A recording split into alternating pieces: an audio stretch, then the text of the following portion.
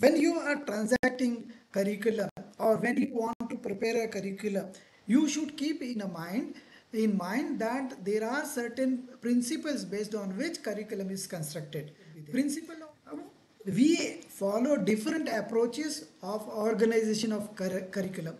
Sometimes what we do, we follow topical approach on performance. See, they might have scored 80% and above also, but they are in last 10%. We are calling non-performer. This is a relative grade. Upper primary, then middle school, then secondary school, then high school, then secondary school, and finally graduation or university education. Now the curriculum has entirely changed. Similarly, technology can check you at step by step. So formative assessment is going to be there. Adaptive assessment, those who can give the responses fast or answer quickly, the machine can adapt to his responses and give him quick questions and plenty of questions also. So adapt.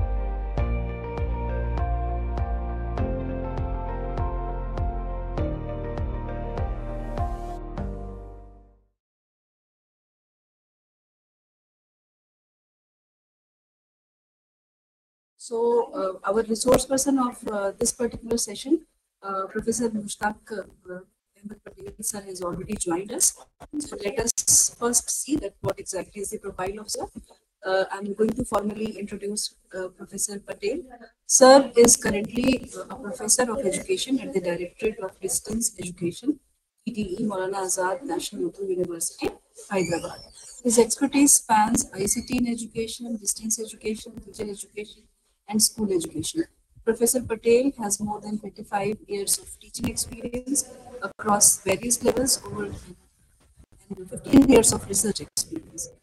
Professor Patel has served as Registrar, Dean at Central University of Karnataka, Dean of Student Welfare, and also he has contributed a lot, including a UGC-funded major project on computer-assisted instruction and extensive publications in national and international journals. He has authored and co-authored books in chapters on ICT in education and developed numerous audio-video educational packages. His active participation in academic bodies such as Board of Studies and DRC at Manu and other universities like the University of Hyderabad, Osmania University, and Central University of Karnataka showcase his commitment to academic excellence.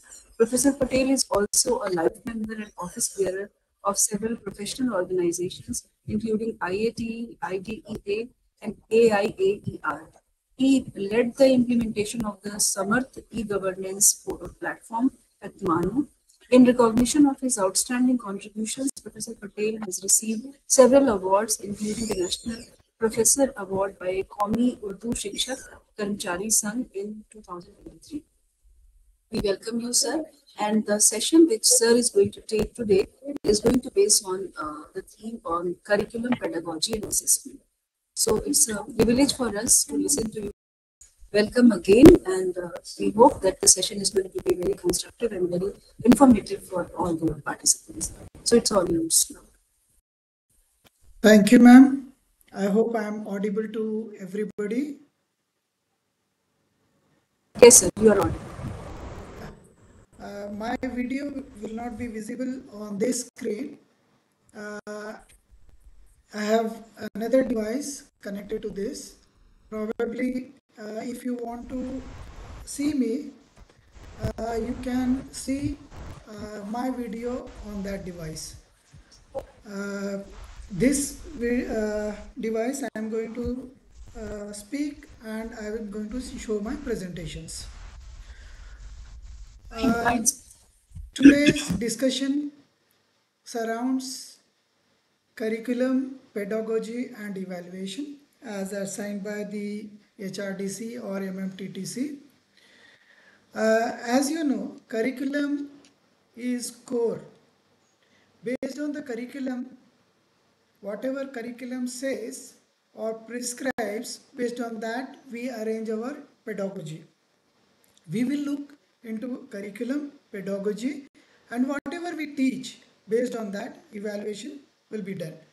I'll be going slightly fast because lot of content has to be covered. How I have divided my presentation is I am going to speak about the curriculum, and after curriculum I am going to talk about pedagogy, then I am going to talk about evaluation, and finally I'll be concluding with national education policy as suggested by the organizers. In curriculum, I'll give you a brief definition. I'll compare curriculum versus syllabus. I will talk about how syllabus and textbook are different, why textbook, why not textbook, or what more than textbook. Curriculum reforms, whether there is essentiality. If you want to develop a curriculum, what should be the principles, what should be the approaches, what are the core elements of a curriculum, what mechanism is adopted at the university level, what co-curricular activities are, and how the curricular activities are sequenced at various levels. Then I'm going to brief you about pedagogy, meaning of pedagogy, what is the length and breadth of pedagogy, what are the different learning styles, teaching techniques or learning experiences I am going to talk about. Then I will touch upon evaluation. I have synonymously used as assessment also, but assessment is superficial measurement, whereas evaluation is giving a value to that. For today's presentation, I am synonymously using assessment and evaluation. Meaning of assessment or evaluation, stage specific, how we have to do evaluation, what are the different types of evaluation I have categorized into various categories, then how integration has to be done with pedagogy and curriculum. I am going to talk about absolute and relative gradings, then assessment uh, of learning, for learning, assessment as learning. I am going to differentiate.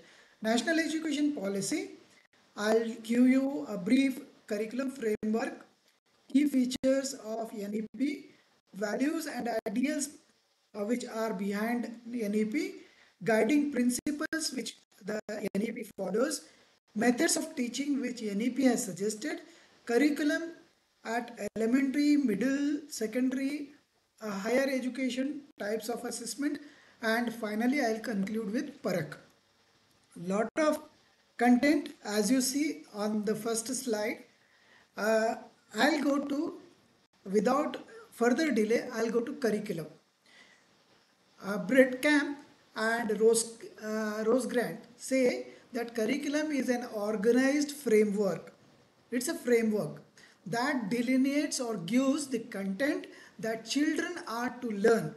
What children have to learn, that framework is given by the curriculum. The process through which children achieve the identified curricular goals.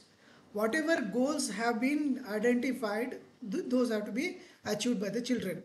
What teachers do to help children achieve these goals means teaching strategies and the context in which teaching learning occurs.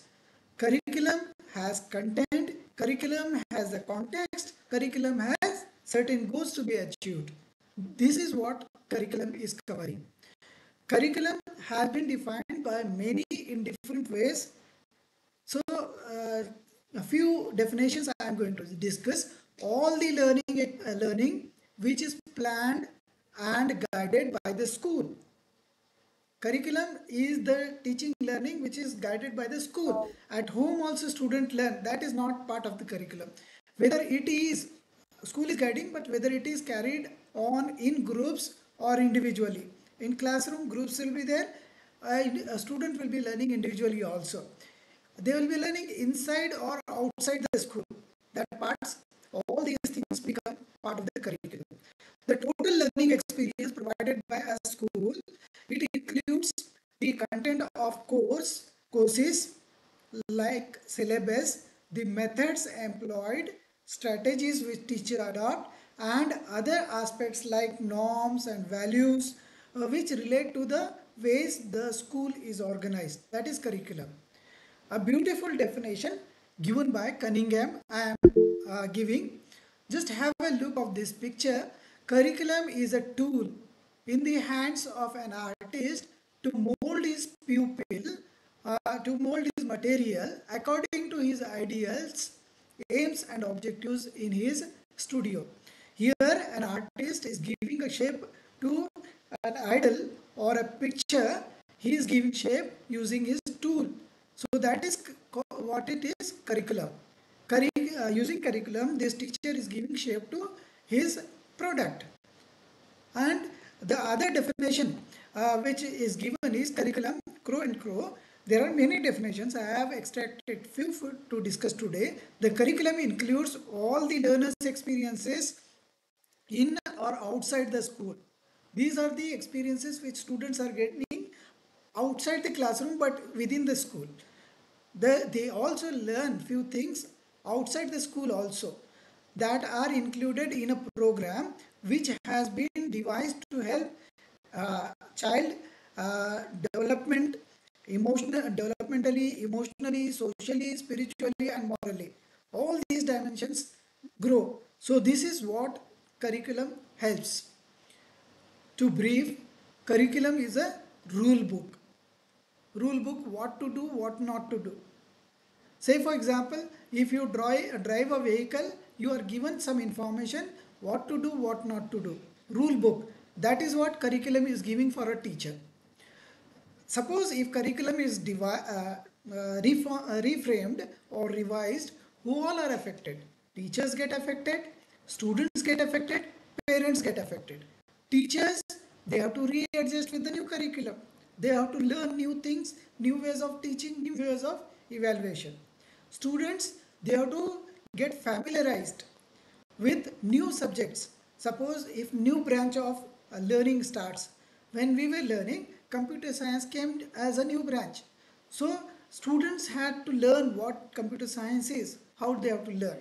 So they have to familiarize. Parents, if curriculum is reformed, naturally it will cost you in the form of books, purchase of books or materials. Parents have to spend money to purchase books. There are, I am going to compare, most of us synonymously used curriculum and syllabus. When we ask somebody what is the curriculum of teaching, they list out the syllabus. Syllabus and curriculum are not synonymous, but they are different. Different in meaning, because curriculum contains overall content. So many parts of syllabus become one content, one curriculum. Say for example, primary school curriculum, secondary school curriculum, higher education curriculum. So curriculum is put a whole of parts, and whereas syllabus is portion of the concepts, small portion. Origin, how it has started, curriculum, it is started with a Latin word which means curare, a course, a race course where the horse runs to reach his destination. This is Latin word curare. From that curriculum has started. And the syllabus has started with citybos. It is a Greek word which means leather, parchment or label. That is citybus. Syllabus has is modified version of citybus. Set of set for a level program of course. As I told you, it is primary school curriculum, secondary school curriculum, higher education curriculum. Whereas syllabus is for a particular subject. Say for example, if you are teaching science, science syllabus, mathematics syllabus of 4th standard, 5th standard, 10th standard, or optics syllabus. So it is curriculum is prescriptive. It tells you teach all these things, prescribes. Whereas syllabus describes, this is subject, this is unit 1, this is unit 2, unit 3, and finally you give these practical activities, these experiments you give, and you have to teach all these things in so many hours. So it describes. This is prescriptive, this is descriptive. Scope, curriculum has got wider scope. It cannot be attained in small duration, whereas syllabus can be attained within one term.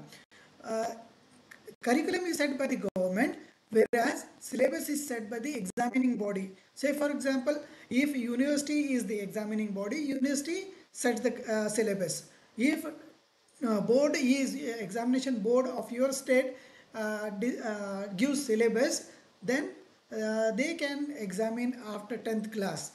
Similarly, term last term is till the completion of a particular level, till you complete primary level, secondary level or tertiary level, till that curriculum lasts, whereas syllabus gets completed after completion of a semester or a year. Curriculum is uniform across the nation for all the teachers, whereas syllabus changes from state to state, maybe university to university also. Textbook. There are, most of us say that there is a curriculum, based on curriculum syllabus is formed, and based on syllabus textbook is formed. So we say that textbook is nothing but the curriculum. No, textbook earlier used to dominate our teaching learning process. There were very few learning materials, scarcity of material was there. Only we were depending on textbooks. Learning environment was not very huge. A very small classroom and teacher and student and the textbook, and they have to learn from the textbook. That was the situation. And that was the only solution for all problems. If teacher doesn't understand, he has to look into the textbook. Student doesn't understand, he has to look into the textbook. Single solution for all the problems. Then it was symbol of authority. Whatever is given in the textbook used to be final. Now see, the situation has changed. New perspective saying only textbook is not required. There are plenty of teaching learning materials. You can refer to resource material, you can refer to audio video program, you can go to YouTube, you can go to Khan Academy. There are plenty of things. Teacher is autonomous to select either from the textbook or any other material. New perspective. Concrete concepts forming objects. It forms concrete concept of various aspects. One of the tool, it is not the only tool. Interact with the environment. See, the new textbook perspective says that it is not that the student should be dependent on the textbook, but facilities should be made so that the child should interact with his peers, other teachers, or anybody. This textbook helps as a guide to understand various concepts. And what we were thinking, that textbook is a finished product. Now it is not a very finished product. It helps us to generate ideas, interact with the people, and learn new things. It is not no more a final idea. When we look at what curriculum is being transacted in school, we see that language, mathematics, science, history are some of the subjects which are being transacted. Language helps us to as a tool for communicating knowledge. What we learn, we communicate. Mathematics is a tool for uncovering knowledge. We solve the problems. Science is a knowledge of physical world, what is around us. We learn through science. All these subjects help us to develop general principles of how the world works. Whereas history gives us knowledge of the human world. We learn about our ancestors. Large collection of past occurrences are given. This is general realm of knowledge which is being taught in schools. Most of the time we see that curriculum change happens or reforms takes place. Why reform? Why reform? What is the use? Who gives us feedback? See, we have set our goals. If we change goals, change the curriculum. uh, these goals are based on various needs, societal needs, disciplinary needs, etc. Organization of instructions based on school free pedagogy. If you are giving school free pedagogy, say for example Shanti Niketan may have their own Vishwa Bharati may have their own curriculum because they keep the students free. The student has to learn in the nature. Learning in the school context, that also helps you to formulate the curriculum. Evaluation based on predetermined goals. So these are the things based on which curriculum is reformed. When you are transacting curriculum or when you want to prepare a curriculum, you should keep in mind that there are certain principles based on which curriculum is constructed. Principle of harmony principle of harmony of society, harmony of subjects, the people living together in harmony is very much important, and your curriculum should reflect that. Principle of activity centeredness, the activity should become center of attention. And similarly, I have written a principle of child centeredness, whose activity, one is activity like constructivist approach what we are talking nowadays. The student is constructing his own knowledge based on his own ideas or perceptions. So how he does is by activity.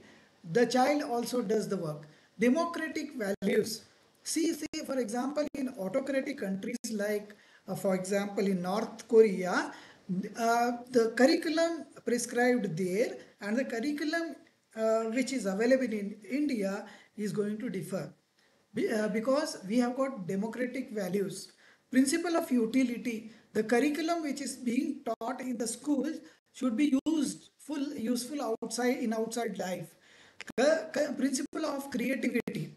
Principle of creativity says that there should be provision for student to show his creativity.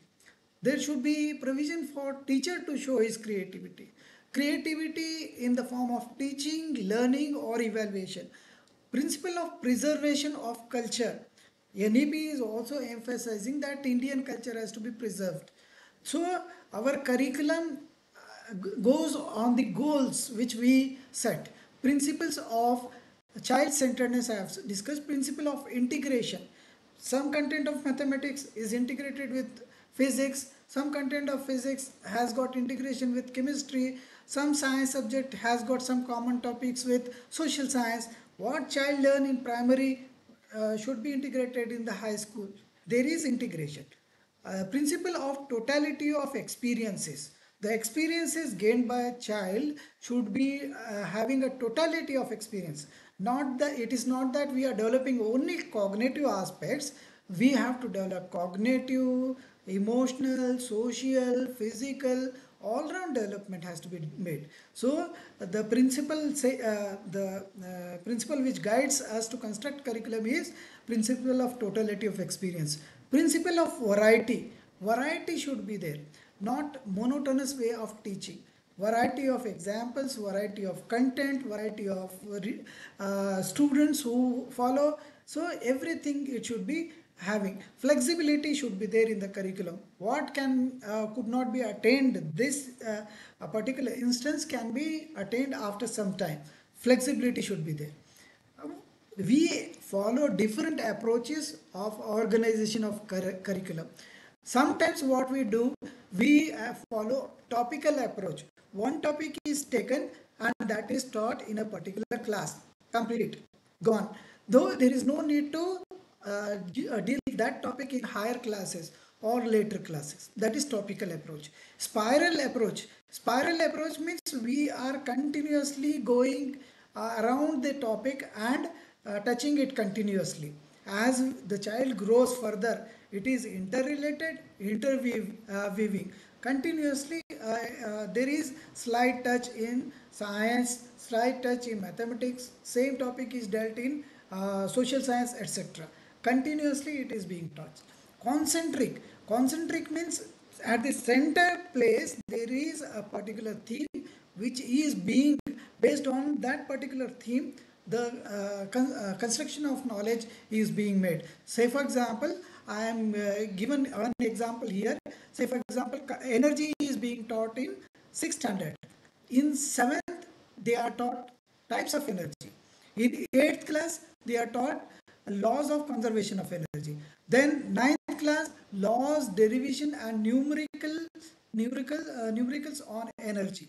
That is being taught. So you see the approach, how we are approaching curriculum. There are different ways of approaching. Integrated correlation between different subjects. For example, solar system, or solar system is being taught in science. Solar system can be taught in geography or social science, or it can be taught as a language also. So there is integration, integrated approach. There are few elements which are core for developing a curriculum. What I have listed is goals, aims, outcome, statement, and objectives. To summarize, goals. Goals are key elements to develop curriculum. Content, subject matter, or syllabus. To be precise, it is content, which is core element for construction of a curriculum. Methods, procedures, process, or pedagogy. Pedagogy is core element for developing a curriculum. Assessment and evaluation, or evaluation, is core for constructing a curriculum. See, goals, what you set goals, based on that content is developed. What content is available, based on that you do teaching or pedagogy. What you have taught, you are going to assess. Based on your assessment, goals will be checked, whether verified, whether it is achieved or not. Similarly, goals help you to develop pedagogy. Pedagogy help you to reassign goals. Assessment helps you to know what content has been achieved. Content decides if some experiments are there. You cannot ask theoretical questions, you have to ask some questions which can be shown practically. So content tells you what kind of evaluation or assessment has to be done. These are excerpts from the curriculum in 1986 policy, new policy of education. I am skipping because of paucity of time. It will take lot of time. Mechanics of curriculum development at universities. Most of you are doing your higher education program at this level. I suppose that most of you are teachers of the university. You may be wondering why we are talking about primary, secondary, or tertiary school level. As at the university level also, there is the procedure which is followed for curriculum construction. Say for example, a subject teacher feels that this curriculum is outdated, he has to modify. Then he formulates the course. He takes the material to Board of Studies. Board of Studies examine the form and substance of the course developed by the teacher. It is then presented to the concerned school, maybe school of science, maybe school of education, or any faculty. Then faculty or school examines the relevance and placement of the course in interdisciplinary. One school may have, say for example, school of languages may have Urdu department, English department, Hindi, or any other department. So they will look the interdisciplinary perspective, whether the curriculum proposed by teacher is suitable or not. And at the academic council level also, since it is a policy making body, so they look what are the goals of our university, whether this curriculum proposed by teacher is useful for our university. So they also look, and then thus the curriculum is devised. When we're talking about curricular activities, kindly remember that curricular activities are not limited only to the classroom activities. The curricular activities have to be extended with co-curricular activities. Earlier we used to call extracurricular activities. We used to think that this is beyond the curriculum. Say for example, if you are teaching history, you take the children to excursion or you do a drama. Civics, if you are teaching, you take them to panchayat or show them the election, how self-governance is working, or do a mock parliament in the school. These are used to be, we used to think that these are extracurricular, no need to do in the classroom. But these are not extracurricular, these are co-curricular. Along with the theoretical aspects what you are teaching, these kind of activities have to be done. Some of the examples I have given in this slide. How curriculum is determined? What are the factors? See, what is philosophy? Based on the philosophy, curriculum is decided. Based on the psychology, whom we are teaching, based on that, their level, what is being taught at primary level cannot be taught at the university level, because the student's psyche differs at both the levels. Your curriculum is going to be dependent on that. How is your society? What is good for your society? Based on that, your curriculum will be decided. I gave an example of a democratic society as well as autocratic society. Based on that, curriculum is going to be decided. Individual learners, how quickly, how well they respond, what is their level, based on that curriculum is decided. What your nation wants to achieve, based on that curriculum is decided. So these are some of the factors based on which curriculum is decided. Curriculum, when we talk of, we categorize it into different levels. One is a curriculum at the societal level, highest level or national level.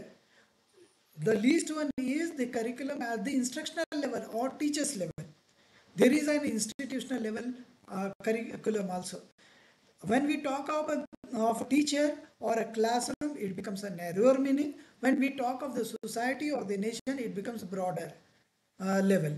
So the curriculum can be looked from this perspective also, where it is being implemented, who is going to decide, who is implementing it. Based on that, we can say that it is a narrower or broader type. As you know, there is a hierarchy of curriculum. The students go through pre-primary schools, primary schools, secondary school, and then finally higher education. These are the different levels. As I was narrating earlier, the curriculum will be dependent on the level to which you are dealing. There is pre-primary level, pre-schooling is there, elementary schooling is there, secondary schooling is there, higher education is there. So curriculum is designed based on the level, which level you are teaching. Say for example, elementary level, we teach language, mathematics, then art of healthy and productive life, environmental studies or science curriculum. Classes 1 and 2 may have three aspect of it. Classes 3 to 5 may have all the four aspects. So curriculum differs from level to level. Yeah, for example, when we talk about high school, say for example, mother tongue is being taught, second language is being taught, English is being given, then Sanskrit is being taught, then social science is being taught, mathematics, science, technology, art education, health and physical education, work education. All these put together can become upper primary level national curriculum. Uh, when this is the first part of my area which I am covering. Let us go to pedagogy, teaching learning methods and classroom practices. Pedagogy, the word pedagogy is derived from pedagogos. Pedos means child. Pediatrics, you take your children to pediatrics. So pedos means child. Agogos means leader. The pedagogy means to lead a child. A teacher is not leading them for a march.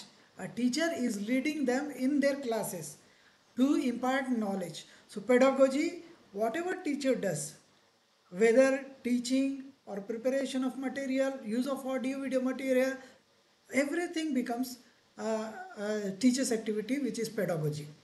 Pedagogy involves teaching media. Teaching media, charts are used, then blackboard is used, whiteboard is used, printouts are given, textbook is used, that is media. Right assessment is being done by the teacher. That is part of pedagogy. Engaging students. Teacher engages students. Teachers become facilitator. Facilitator based on the needs, styles of the students. Use techniques that suits students level. How you are teaching in a school, you cannot adopt the same methodology at the higher education. You have to change that. Learning styles. This is quite interesting when I talk to you. Learners differ, so teaching also differs. Pedagogy has to change based on the learner's style. Say, for example, uh, there are some learners who learn based, whose style of learning is visual learning style. There are few students who have got auditory learning styles. There are few learners who use tactile kinesthetic learning style. Uh, what are the characteristics of children who are learning through visuals? They prefer pictures rather than words. If you tell a story, they may not like. You show them the picture, they like. They are keen observers. Continuously, they see and identify the differences. Have a good spatial sense. A spatial sense, since it is based on visuals. So, how if circle and oval are given, they can differentiate both of them because they have got spatial knowledge and keen observation. They depend on reading, writing, and drawing. If you have got a class or students who are visually learning, then use colorful visuals, charts, photos, etc. Your class becomes effective. Pedagogy differs based on your learners. You can include demonstration or visit, say for example, visit of a factory can be made because your people or students want to learn by visuals. Children would like to look at the book and learn, so give them books, give them stories, reading books, so they will start learning. Say for example, auditory learning. For example, if I tell you that you are teaching to a class of students who are blind, who are visually impaired, what do they do? They listen, they listen and learn. They want words to express. They cannot show you visuals, but they can tell their ideas in words. They follow verbal instructions properly because they cannot see. So there are few students based on their demands. You should know what are their characteristics so that you can adapt your teaching accordingly. They, some of the students, I gave an example of blind students. It is not that blind, only blind students are auditory. Most of us also murmur the things. We repeat the words what we want to do. Means talk to ourselves. Then only learning happens. So for such students, you can play music and rhymes. You can arrange discussion and storytelling or oral expression presentations. You can ask them to read aloud, or you can ask one of the students in the class to read aloud so that those students who want to hear and learn can learn. Group or peer learning happens. You can group them. One person will explain, another will hear. So auditory learning style is there. You adapt your teaching accordingly. There are few students who are tactile kinesthetic learning. They learn by hands-on experience. They do and learn. Scientifically and psychologically also, we believe that hands-on experience is the best way of learning. Physically active. Some students are physically active. They make gestures to present. So you might have seen some teachers presenting their content without gestures. Some show their gestures, facial gestures or movements to give their ideas. So if the students are of that sort, then you have to give them opportunity to handle objects and explore. You can give them freedom to walk around in the classroom. Children can move, dance, and get involved in the classroom. You discipline does not mean keeping quiet in the classroom. As per their requirement, you can allow them to change. There are different teaching methods which are we use in our day-to-day teaching or pedagogy. One is a lecture method, which I am using now. Discussion method is there. If we are face to face, then we can discuss upon the issues. Or if you're teaching science, you can demonstrate If you want the student to learn himself, you can allow him to discover, where discovery, if he is doing, he is put into new situation, all the hardship which scientists have gone, he will also go through. Assignment or project can be given for group of people, they can learn. Field trip can be used as excursion, they can go and learn. Say for example, if they want to go to zoo, take them to zoo and allow them to examine and write. Individualized instruction method, like computer aided instruction, you give one computer or device to one student, ask him to learn. Laboratory method, sciences we use this method. Inductive method, from examples to generalization, and from generalization to examples is the deductive method which we use. Open education method, like Shanti Niketan.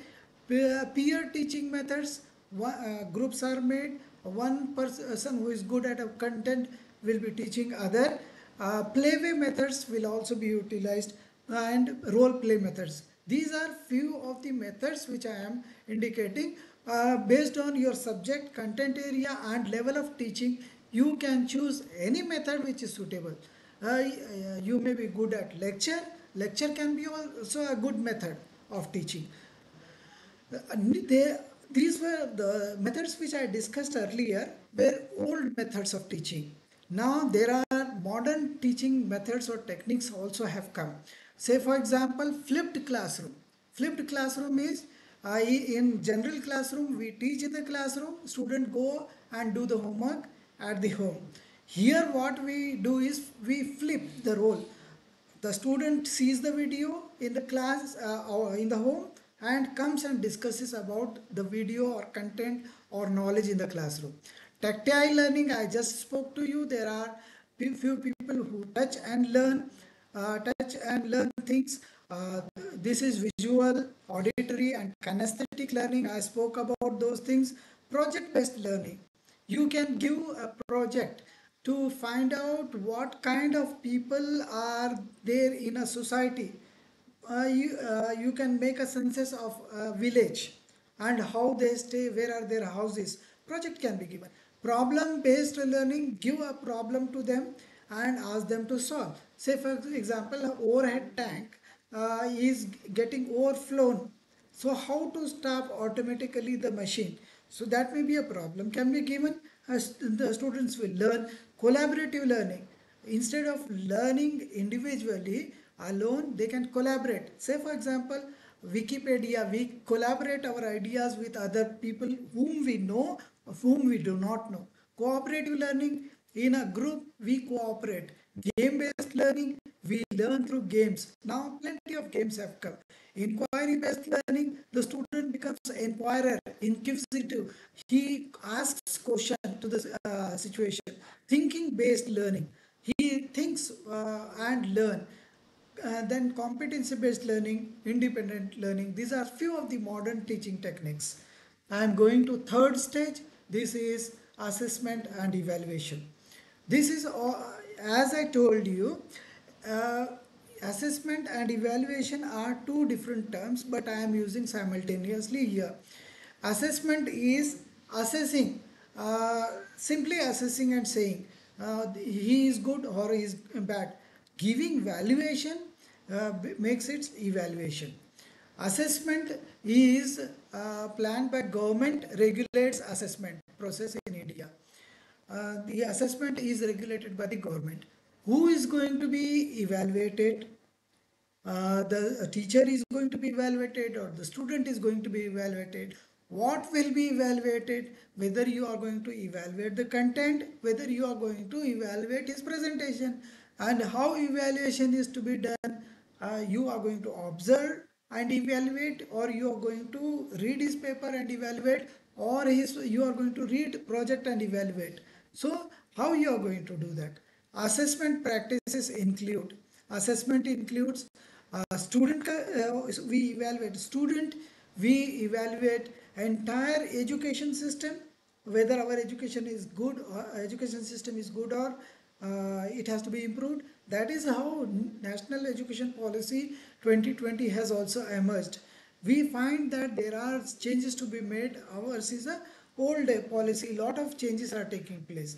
The process of implementation of goals of education, whether we are going properly in implementation of goals of education or not, that can also be evaluated.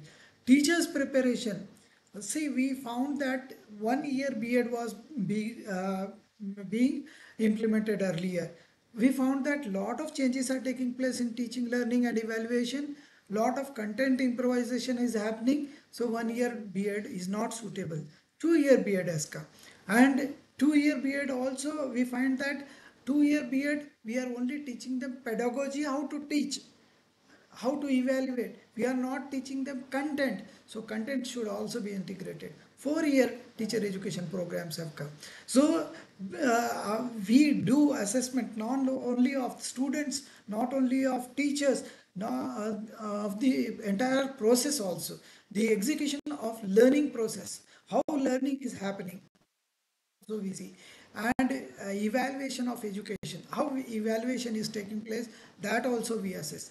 Assessment of students achievement.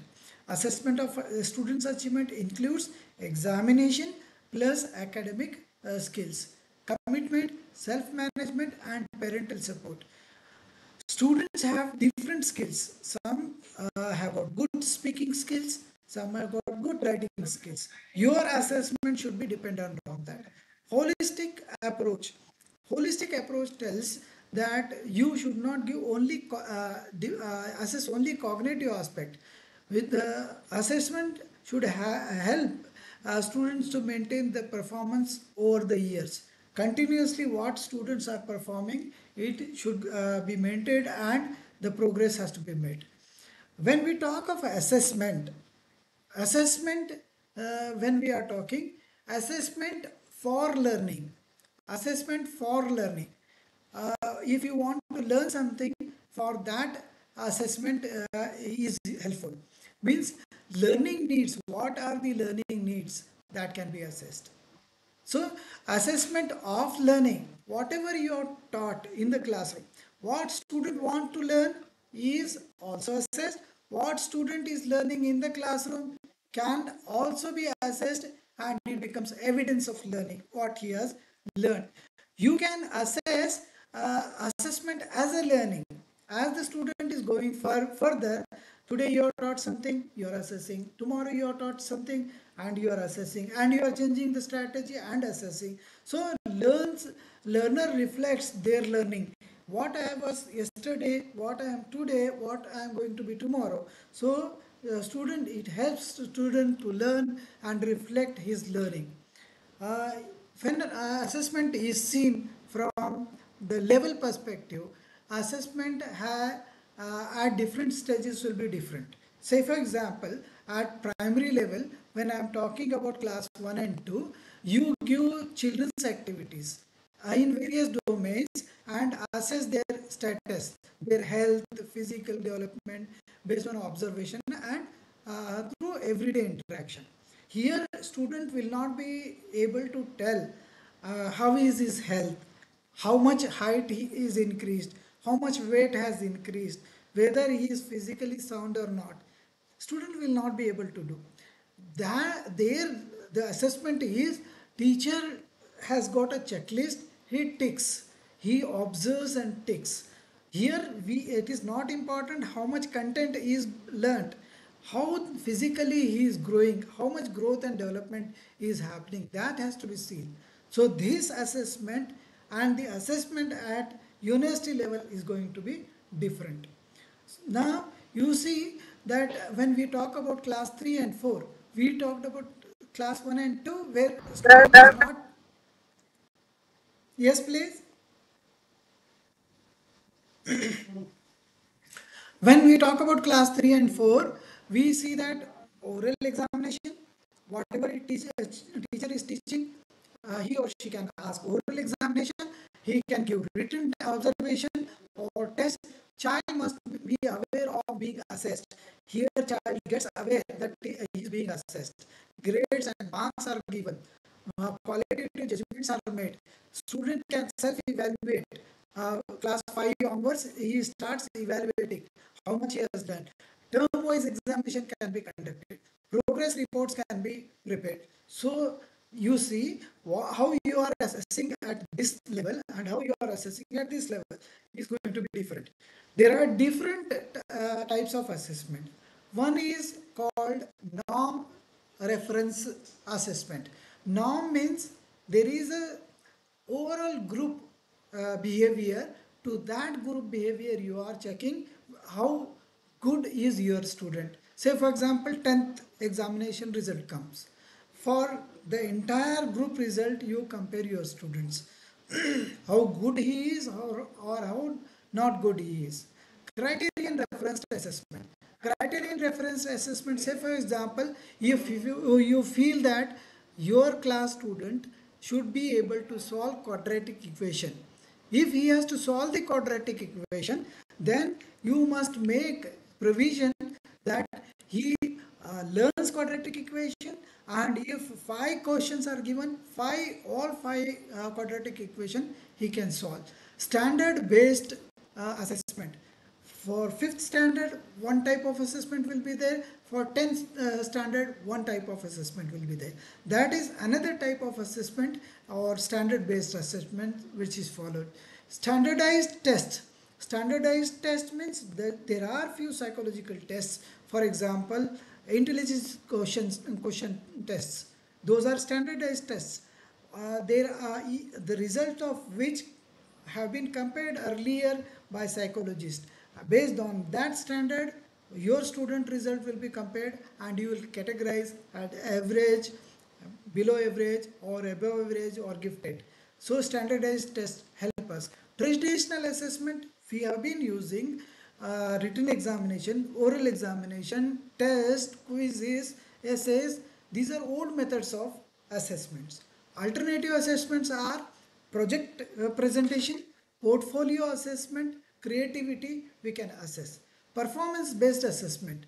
Test knowledge in the real world. For example, you give a project. I told you water flowing from the tank or erupting out of the tank. So that is a real world problem. You give them and they will try to make a presentation by doing a project. Performance based assessment. Portfolio over the period of time.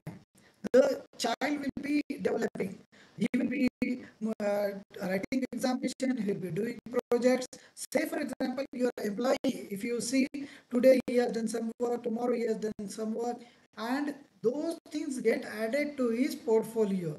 At the end of the year, you can see how much progress has been made. So in this indicates the growth. Holistic, this is the overall holistic approach. Formative assessment, as I told you, formative assessment is nothing but the assessment which is ongoing. Today we have taught something, we'll assess them orally. Tomorrow or after completion of a unit, we give them a written test. We give them some project. So continuously, it is ongoing process. What happens here is a teacher can identify where the students are doing good or where they are not doing good. So based on that, his teaching strategy can be modified. Summative assessment says that at the end of the unit you can take a test, or at the end of a semester or end of the year you can take a test. So this gives whole year's performance. But where are the weak areas that cannot be known, but overall how student is performing that can be ascertained. Reliability means consistency of measurement and assessment in similar conditions. Say for example, if a test is given, say for example, if a projective ink blot test is given, ink drop is made and the paper is folded, it is opened, then whatever is in the mind of the student, he will project, he will say that this is a dog, this is a cloud, this is a factory, etc. So reliability, you ask for to anybody based on their visual mental makeup, they will give. So there is consistent measurement wherever you do. Validity is whatever the test has to measure, it will measure, that is validity. I have got identified some relationship between curriculum, pedagogy, and assessment. Curriculum is nothing but what do I want my students to learn? What do I want my students to learn? What we have to teach, that is decided by the curriculum.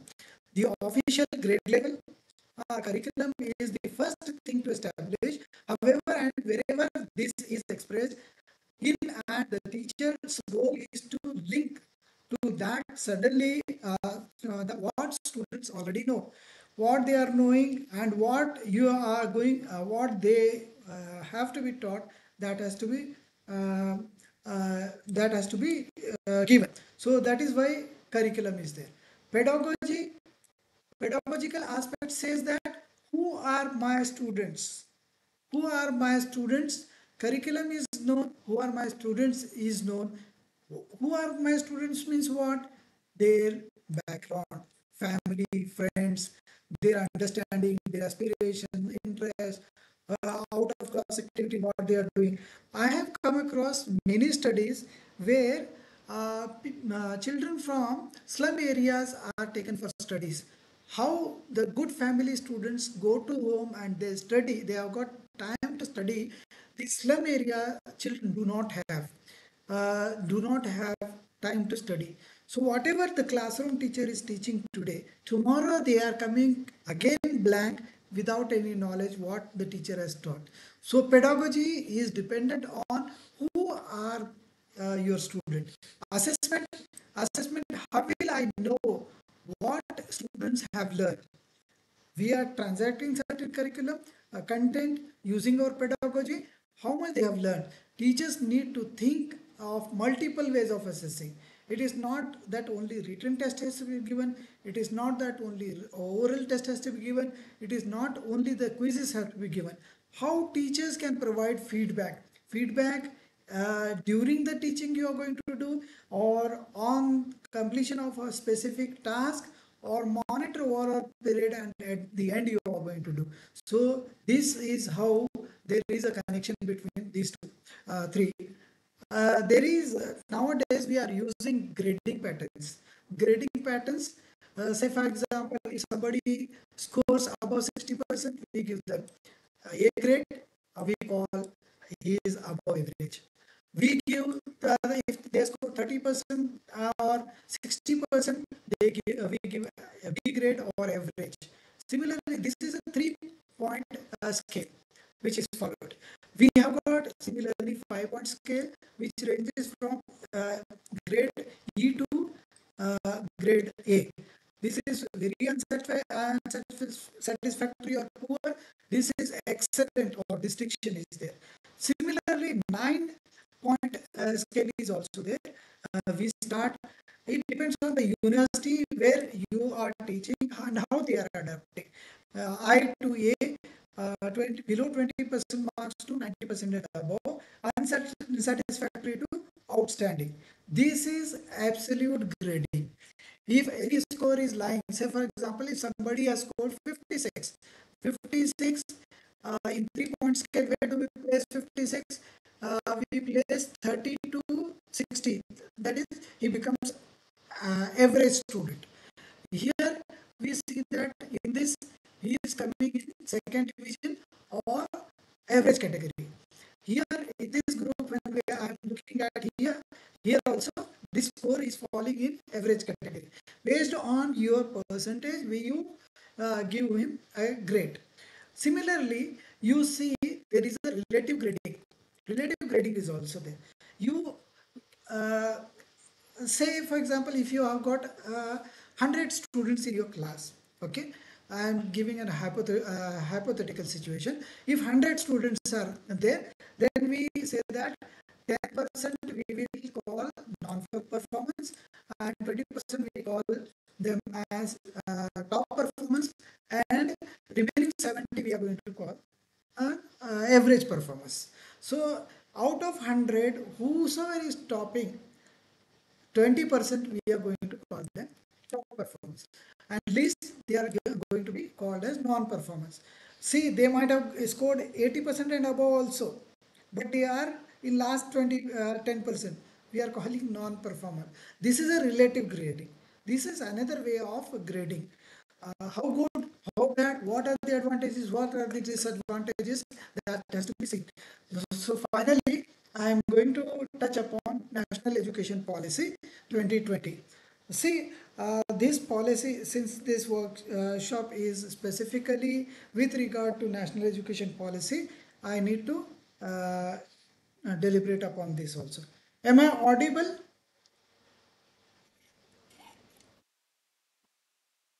Yes, yes. Yes, sir. Yes, sir. Are you following? Yes, Ji, Yes, yes. sir. Did I cover what is that curriculum, pedagogy, and evaluation?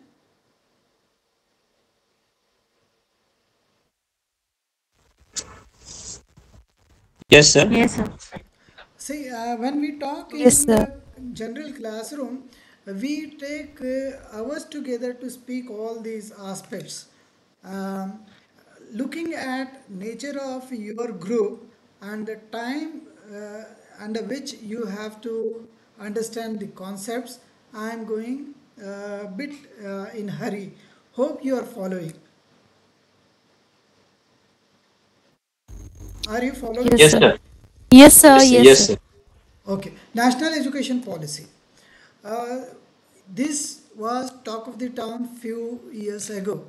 That earlier we were having primary schooling, then we had lower primary, primary and primary also lower primary, upper primary, then middle school, then secondary school, then high school, then secondary school, and finally graduation or university education.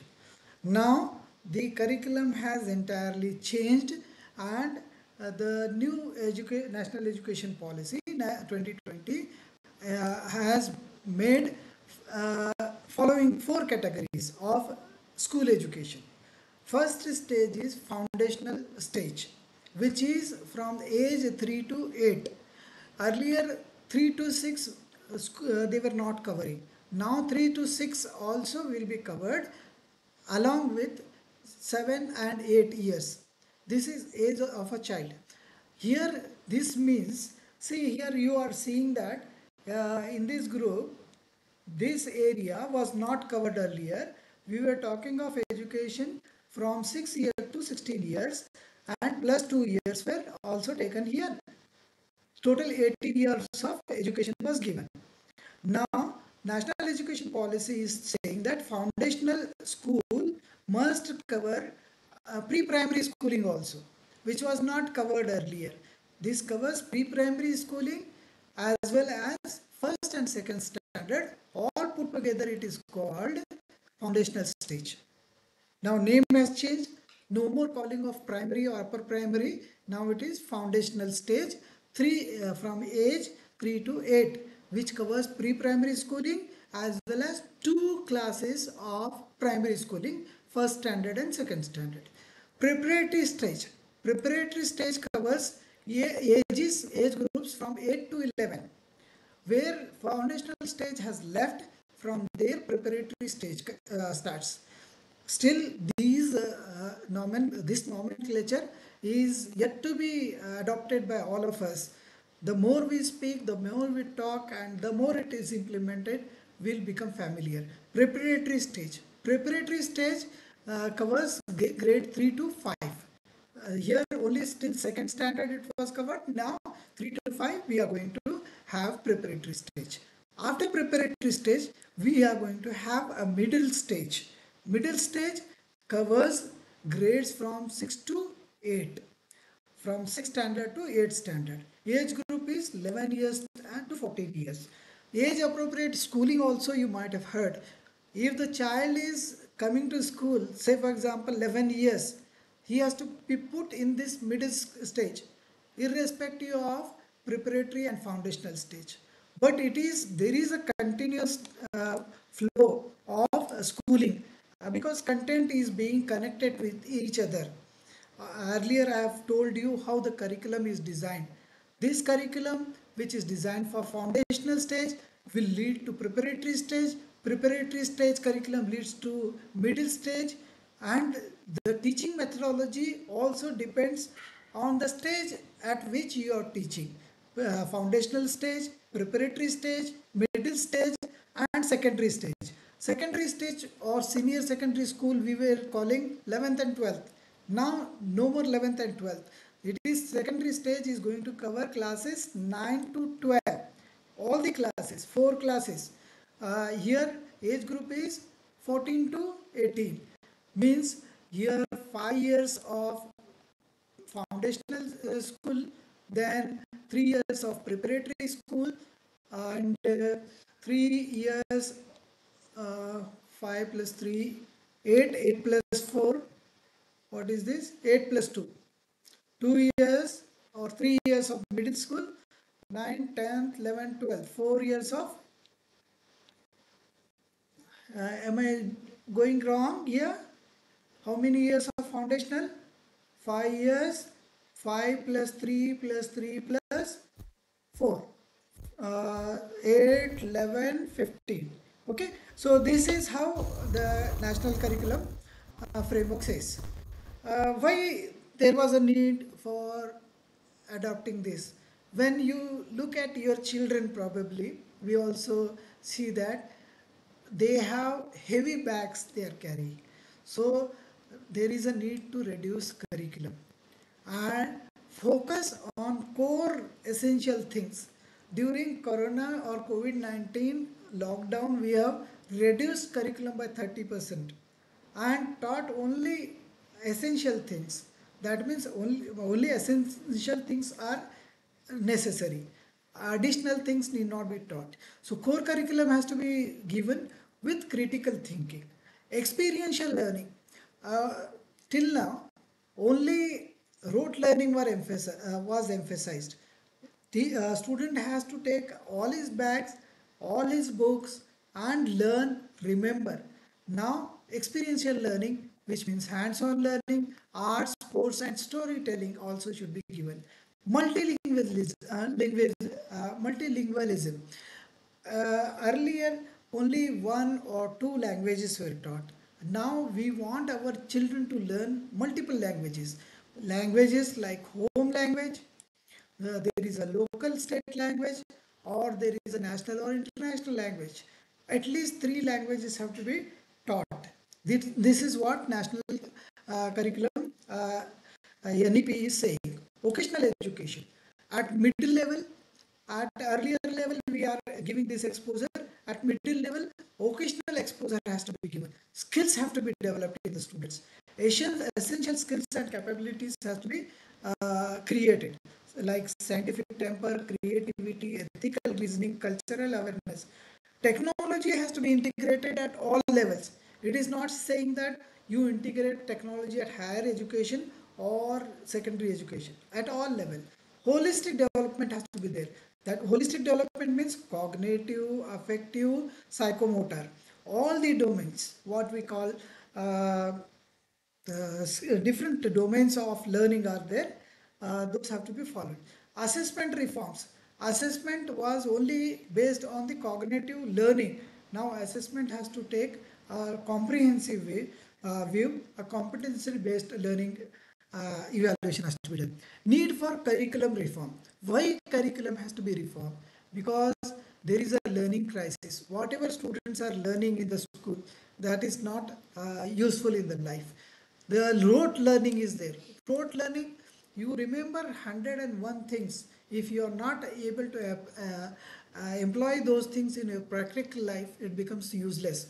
Because parrot also remembers whatever we tell, but whether he knows importance of that is to be thought. So rote learning was there. That is why it has to be changed. Inadequate skill development.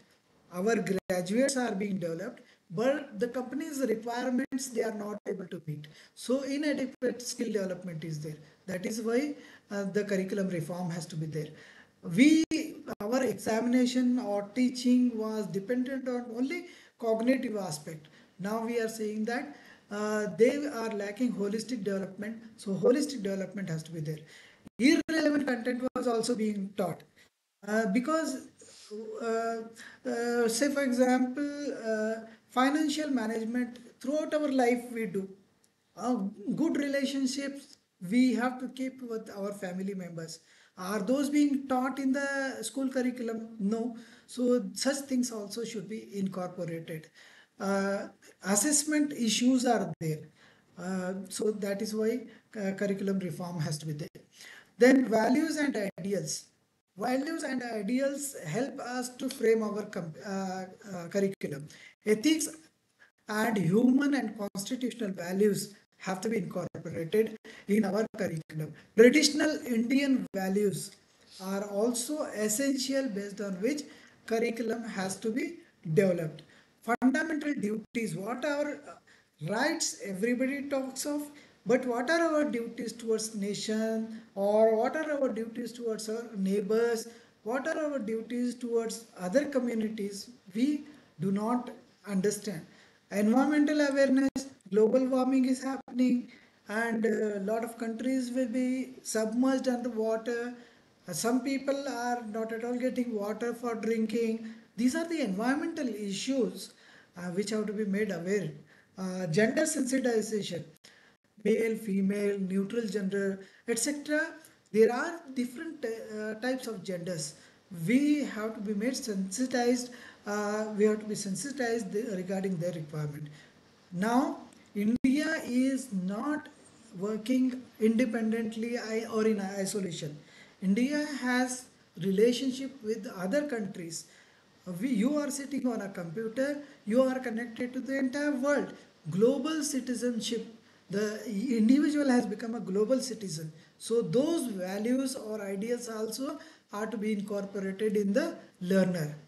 That is why there are few principles based on which national education policy has been framed. Flexibility. So flexibility is the principle based on which the curriculum has to be framed. So learners can choose their learning trajectories or program. Say for example, you are doing 1 year program, taking a gap, and after working for 1 year you are coming and doing second year, or you are doing 1 year in one university, and second year education you are going to for other university. So flexibility is the need of uh, our no hard separation between curricular and extracurricular activities. There was lot of discussion on curricular aspects. Extracurricular we were not touching. Now we say that vocational and academic streams should go together. So, one student who is doing a science program can also take arts subjects also. Streams combination, multidisciplinary and holistic education. So science students, social science students, humanities, sports students can take any stream. Emphasis on conceptual understanding rather than low rote learning. Concepts have to be understood by the learner. Creativity and critical thinking are to be encouraged. Creativity and critical thinking, because logical decision making is going to be useful. Life skills such as communication, cooperation, team work, resilience have to be taught. This is the principle based on which curriculum has to be developed as per the national education policy. Synergy in the curriculum across all levels of education.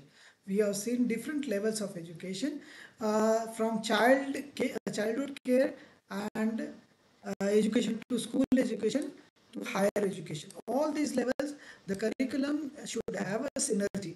Uh, what is being taught in the high school is not at all connected with the university level. Earlier, this used to happen. The NEP says that there should be a synergy, a rootedness in pride in India. Whatever we do, we have got very learned community in India, and we have got a very great history of India. Our students should be proud of those things. Teaching and learning methods. What teaching and learning methods it is talking? I remember I am looking national education policy from the perspective of curriculum, pedagogy and evaluation only.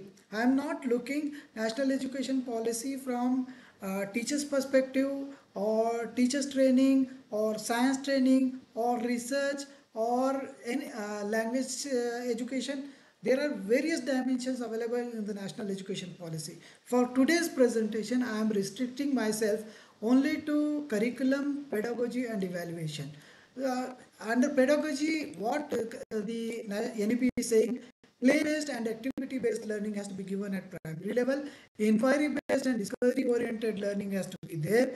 Discussion-based learning can be adopted at higher level. Experiential learning can be given at middle school.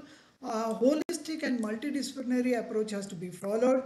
Technology based learning has to be given at all levels. Formative assessment should become part of it. Elementary level, you see that it is 3 years. As I said, these are the different activities which are to be followed here. Here, the curriculum may include alphabet, language, numbering, counting shapes, etc. And here, this has to be continued further. How whatever way we are teaching introduce light textbooks. Along with this, light textbook has to be integrated. Developing foundational literacy, they should be able to read and write at third standard, and then reading, speaking, physical. Till here, oral was there, observation was used, play-based activity was there, and now here formal classroom learning started. Here, formal classroom learning was not there. When we talk of middle school, which is 3 years from grade 6 to 8, focus is on previous stages. What foundation education has said. Foundation education 3 to 8 and preparatory stage 3 to 5 grades. And middle stage is 6 to 8 years, 11 to 14 years. This is based on the previous stages. There should be continuity. It introduces subject teachers and delves into more abstract concepts across subjects. Here, subject experts start coming. Till now, subject experts were not there. Includes curriculum like science, mathematics, art, social science, which was not there earlier. Pedagogy, here experiential learning is important. Encourages exploration relationship between different subjects. Science is related to mathematics, all relationships starts coming. Secondary stage, which is 9, 14, 12 years, 4 years, it is multidisciplinary, greater depth. Here, critical thinking of the students, critical thinking skill is developed. Curriculum builds on subject-oriented approach of the middle stage. Whatever middle stage what we have taught, based on that, further we are going. Student can choose subjects across various theme streams. Like science students can select language or commerce aspects, including science, all these things. Exit option is there. After 10th, the child can take exit. Again, he can come for grades at 11 and 12. And higher education, brief I will give. Higher education, there, see how interesting it is. It can be 3 years degree or 4 years degree. 3 years because already we are going 3 years. If there is a 3 year degree, then 1 year PG will be there. Sorry, if there is a 4 year degree, 1 year PG will be there. If there is a 3 year degree, then 2 year PG will be there. If the student is coming after 12, then he can go for 5 year degree. Then there is multiple entry and multiple exit option is there. He can take number of times admission or opt to go out also. So there is a 3 year program, there is a 4 year program. Academic bank of credit, academic bank of credit is also there. Say for example, part of the credits he is earning in face to face mode, through MOOCs also he can get some credits and store in his academic bank. So all put together, whichever university from which he has gathered more number of credits will be awarding degree. As you know, the student, if he has completed 1 year degree, he will be given certificate. If he has completed 2 years of the degree, then he will be given a diploma. After completion of 3 years, he can be given a bachelor's degree, or after 4 years, he can given a research degree. Similarly, this all these things, a multidisciplinary approach has come. He can opt for anything. Flexibility of admission and choices are there. Credits can be accumulated. Focus on research and innovation. Integration of vocational education and Indian knowledge system. Types of assessment. See, technology has come into play. Earlier, only classroom test and assessment used to be there. Similarly, technology can check you at step by step. So, formative assessment is going to be there. Adaptive assessment, those who can give the responses fast or answer quickly, the machine can adapt to his responses and give him quick questions and plenty of questions also. So adaptive assessment is possible. Competency based, whatever competency is acquiring, that can be tested. Competency based assessment is possible. 360 degrees holistic progress card can be developed. Physical, mental, cognitive, affective, psychomotor, all domains. So 360-degree holistic progress card can be developed. Examinations will be there in grade 3, 5 and 8. Whereas the board examinations are going to be there at standard 10 or 12. This is according to National Education Policy. Finally, before I close, this is last slide for me. National Assessment Center is proposed to be established. This is going to be called as PARAK. It is working. PARAK means performance assessment, review and analysis of knowledge for holistic development. Performance assessment, review and analysis of knowledge for holistic development under Ministry of Education. The objectives are they are going to set norms and standards and guidelines for students and evaluation for all recognized schools. They are going to develop, they are going to guide the state's achievement surveys, they are going to take national achievement surveys. They are going to monitor achievement of the learning outcomes of the entire nation, encourage a shift in assessment pattern towards 21st century skills. 21st century skill knowledge is everywhere. Which knowledge has to be gathered, taken, and how it has to be pursued. Based on that 21st century skills, this will be tested. PARAK will also advise school boards on new assessment patterns and research, promote collaboration between board and ensure equivalence in academic standards across different boards. Thank you. This was my final slide. Few minutes to go. Hope you all got what I was speaking. Wish to know your observations, and if possible I will check whether I have recorded so that it can be put for public domain. Thank you, Madam Eram ma'am. Thank you so much, sir. And because there are a few minutes left, so if any of the participants is willing to ask something to sir, they can. It was a wonderful talk, sir. I was listening to you on and off because I was taking a class in at present, so not was not able to listen to the entire session, but on and off I was listening to you. It was wonderful. So, is there any question? Thank you, ma'am, for the opportunity. It was nice interacting at your MMTTC for the first time. I have been interacting at University of Hyderabad, few times at Manu, Bangalore University, Madurai, and various other universities.